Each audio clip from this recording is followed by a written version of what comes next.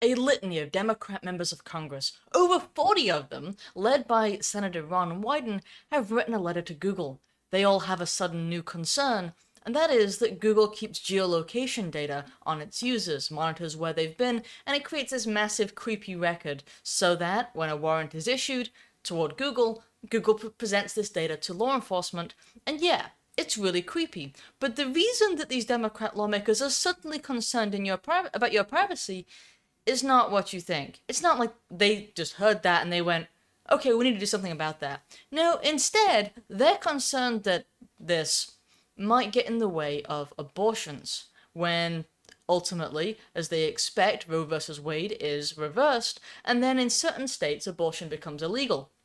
Then some, DAs might specifically get a warrant in the case of somebody who has procured an illegal abortion and go to Google and get the location data and then use that to make a case, for example, or to make a case against an abortion doctor.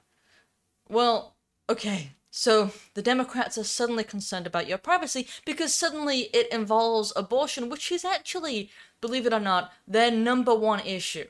And that's the thing that I kind of feel like I have to remind people is that Democrats don't seem to care about anything as much as they care about their baby sacrifice. That's how suddenly you can get their attention. If you want to get Democrats to give a damn about anything, this is how you do it. Because they don't actually care about the privacy violations that are taking place. None of that has mattered to them, even as they've given it lip service. But it's now that they're suddenly concerned that we live in a dystopic state wherein everything that you say, do, and everywhere you travel is monitored. They don't actually care about the profiles that are created about you that are used to, sell you products and influence your opinions.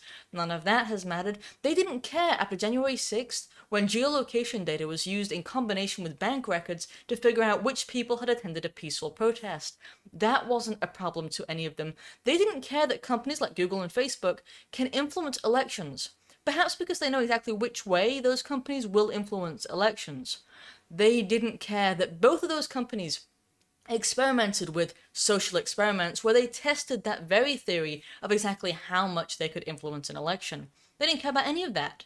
But they care about whether or not a woman is able to illegally procure an abortion and whether warrants will help in tracking those women down.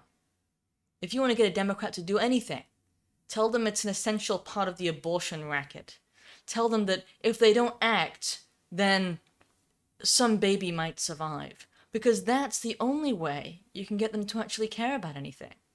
And they tell us that, that they're not evil, that there's no moral distinction between them and others. And it's like, well, if your entire driving force is making sure that there are more dead babies, then yeah, there's a difference between us.